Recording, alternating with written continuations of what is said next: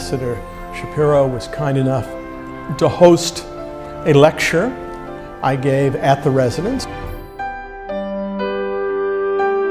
This afternoon was just a marvelous experience.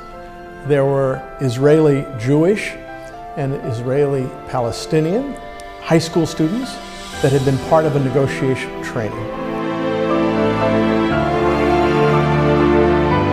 In terms of negotiation, why is it helpful to find out what their underlying interests are?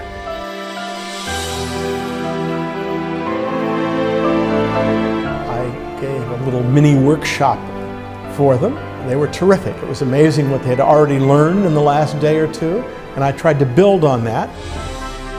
Trades are easy if one side are vegetarians and the other side loves meat, emphasizing the importance of being able to demonstrate an understanding of someone else's perspective. I told them that the secret weapon to be a successful negotiator is to be a good listener. Let me show you how a lot of people listen. I'm not listening, I'm not following him. I want him to go in this direction.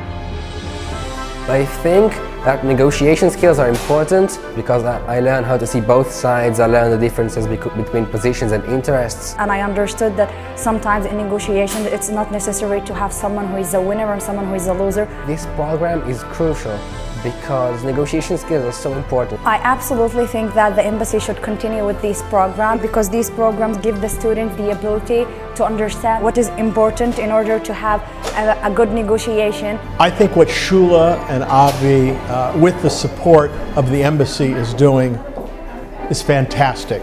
Teaching these young people these skills gives all of us great hope for the future. Knowing how to solve problems together will be critically important.